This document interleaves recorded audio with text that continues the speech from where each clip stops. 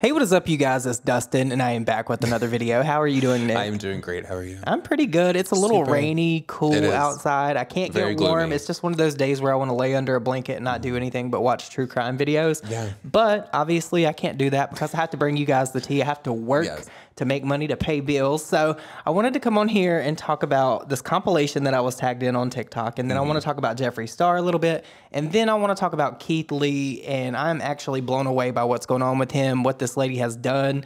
It's just crazy. The fucking power that Keith Lee has is like insane. Like he can just mention something in a video and 20 minutes later, like the line is out the door around the corner. Yeah. It's crazy. So if you guys have been following that drama, I have all the tea here in one place. But first, let's talk about this compilation. So I got tagged several times in this compilation over on TikTok. It's this guy. We've seen him do these things before where he like parodies and mimics people like Mikayla, Jeffree Star, and all of that. So I wanted to share that with you guys and kind of give like my own thoughts and feedback on this because I think it's funny as hell. Bro, look at the wand!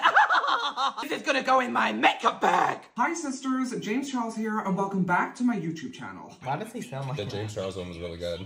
Get ready with me to go out in New York City. What's up, everybody? Hi, how are ya? Are y'all really just woken up the Loch Ness Monster? And you did it at my birthday dinner. And I made excuses like, dude, oh my god. The hair for Tati. I can confidently say that Tati is one of the biggest liars that I have ever met. Clearly, at this point, I am completely done with this woman and her stupid hair gummies. Bro, are you fucking seeing this? So like I say, blend, blend, blend. It's really pretty, but is it the best thing on the planet? Fuck no. Bro, look at this fucking highlighter! That does sound like Mikayla. Hello guys, it's me, Nikki. Hi, hello. What's up, everybody? Welcome back to my channel. Hi, how are ya? Hi sisters, James Charles here, and today I'm going to be reviewing this very pretty Chanel highlighter. Good morning, motherfucking bitch. It's too good to be true. Are you fucking seeing this? It's Saturday night and I'm going out tonight. I mean, honey, where's the motherfucking glow? I can confidently say that this highlighter is an even bigger lie than Tati Westbrook. It's not really giving. It's very chalky. Don't say nothing to me, bitch. I want this to work. This is literally like baby powder. What the fuck? Go to part 2! Okay, so immediate reaction is it just shows how ridiculous influencer gasping and like the excitement that they try to put into their videos is when somebody parodies it. The James Charles one for me was very spot on. His voice, I had to listen a few times to make sure he wasn't using like a dub over thing. Like he really has James Charles down. And Mikayla with the makeup bag. No, the hair for Tati. Like, girl, what in the world was happening with that? I wonder if this is the same person that made those Gabby Hanna parodies a few years ago because they were funny as hell. Do you guys remember those? I don't remember the Gabby Hanna ones. Oh my God, hold on. So thank you guys for tagging me in that. I think this is hilarious. If you guys see anybody else doing parodies like this, please tag me. No, please. the parodies are good. Some of them are very spot on. They are. Mikayla, like, overreaction. The makeup bag killed me. Yeah. Makeup bag. Yeah. Makeup bag! I'm sure it's pretty much like doing that to Mikayla as well because she's sick and tired of hearing people bring that up. Like, well, she shouldn't have done that shit. She should not have done it. What was it where she was like, what the fuck video was it where she said something? She was like, Kim Kardashian. And she like stopped. Oh, that was when she was ranting. And that was when she was talking about people saying make it nice and shop. Oh yeah, she's making nice and shop.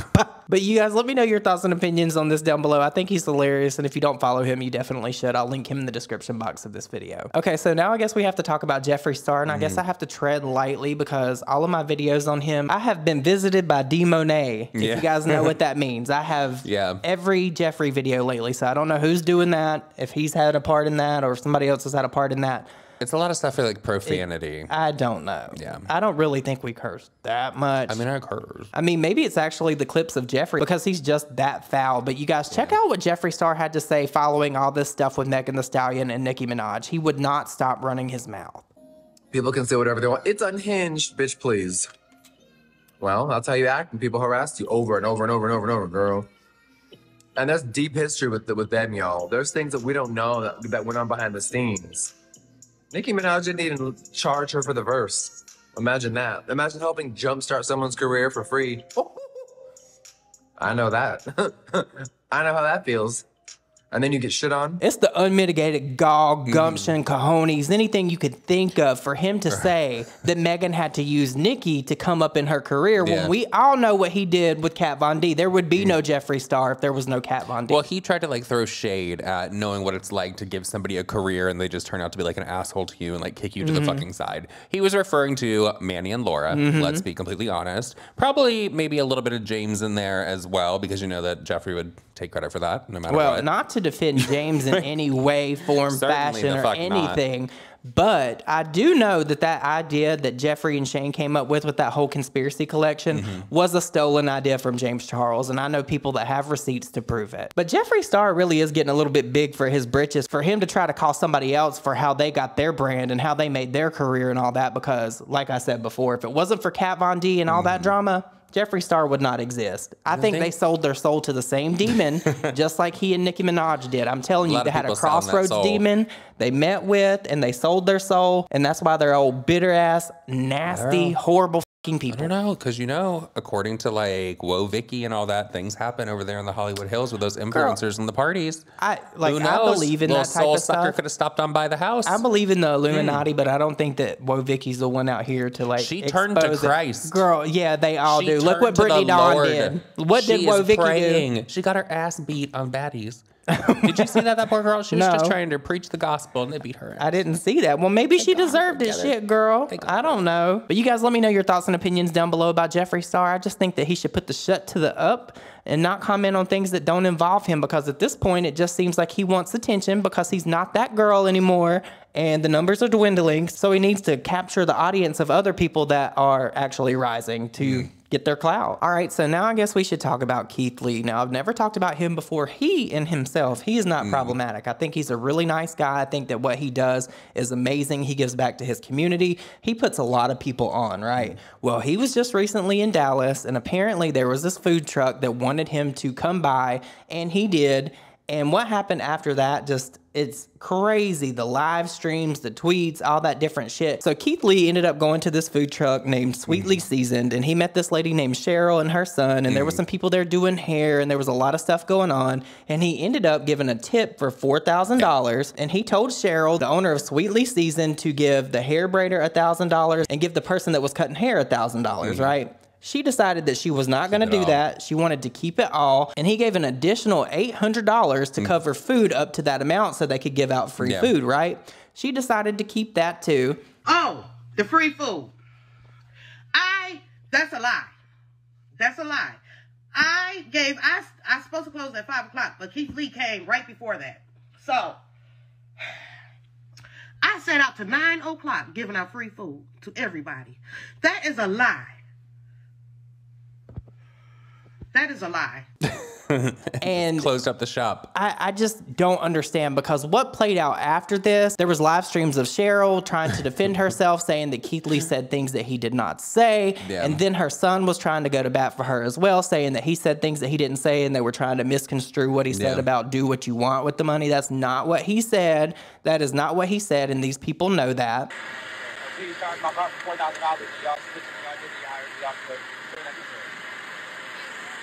So Keith Lee did tell her to distribute the money how she felt necessary. He did say to the barber to give out free haircuts. Y'all really want chaos and confusion. That is the problem. Y'all want it so bad, y'all can't even see the truth. But guess what? Keith Lee know the truth. Let's see what he got to say. Let's see, because y'all forcing him to have to y'all forcing him to bring drama to his page, which is unfortunate as fuck, but I know he has to say something now. Let's see what he's going to say. Do he think that the barber who didn't cut hair for free should still get the $1,000 for pulling up to cut my hair at the event because I couldn't leave? I didn't even know he was pulling up. Sherelle just called everybody who needed clout. Well, they were trying to say, like, the braider as well as the guy cutting hair were, like, not with her. So they didn't think that they had to give, any of the $4,000. It does not matter if they were with you or not. He told you what to do with his money. If you didn't want to do it that way, you could have said something right then, you know? But Keith Lee ended up going on to address this in a long video, about 3 minutes. To be honest, there's not much to talk about, but there are a few conflated and confused things that's going around about the situation. So let's talk about them. 3 days ago, me and my family went to Sweetly Seasoned Food Truck. Number one, nobody had any idea we was coming. They found out we was in Dallas like everybody else found out we was in Dallas because we was posting videos in Dallas. So in hopes of us coming, they had t-shirts made and they was on live all day. So me and my family wasn't in cahoots with none of this. We was all under the impression that they were a team and this was a normal routine for them. The barber being there, the braider being there, family being there, a lot of people being there. This is our first time here. We are customers. We have no idea what's going on behind the scenes. Number two, I was never under the impression that haircuts was free. Again, my family was watching the lives. We knew that he was cutting hair for $40. So when we walked up and I said I want to get $1,000 to the barber to do free haircuts and $1,000 to the braider to braid hair, it was because in the original video, the son said it was slow due to marketing. That's marketing. God willingly, after we post the video, there will be a line out the door. If there's a line out the door and there's a barber and a braider doing hair while people are waiting, that's marketing. So again, it's in the hood. You play some music, you cutting hair, you braiding hair, y'all all sitting out, y'all having fun. It's a parking lot barbecue. So again, we don't know the behind the scenes if they knew each other, if they didn't know each other. And the reason why I didn't pay everybody individually, the interaction that you see looked longer than what it was. It was really only like a 5-minute interaction. Within that 5 minutes, 30 to 40 people pulled up. They was pulling up in droves. That parking lot was getting deep fast. And for me and my family safety in general, I don't never carry cash around. And 9 times out of 10, if we tip, we always do it through the POS system. And even if we wanted to do it a different way, Zelle and Apple Pay wasn't an option because it was 4 or 5 people at the same time on live. So for safety reasons, they wouldn't be able to say their phone numbers or their personal information out loud. And as far as them taking my phone and putting their number in on Zelle themselves, I wouldn't hand my personal phone to nobody. So the POS system was the option that made the most sense. I've learned through this journey that sometimes it's deeper than the food, it's deeper than the marketing, it's deeper than the customer service. And this is one of those cases in my opinion. Sweetly Seasoned got a lot to figure out, and I thank God in advance that they do figure it out. The last thing I'm gonna touch on is the son is misconstruing something that I said, and I don't appreciate it. After I said out loud in detail what we deemed the money to be used towards, I also said y'all can divvy it out how y'all feel necessary. Meaning, after the money hits, because it's a POS system, it don't hit the same day. Y'all can send it out through Apple Pay, through Zelle, through Cash App, through check, through cash, however y'all feel necessary to spread it amongst the team. I thought and I still think that that's a very clear statement, but it's being misconstrued, in my opinion, intentionally misconstrued, that I said and the mom and the son can say who get the money and who don't get the money.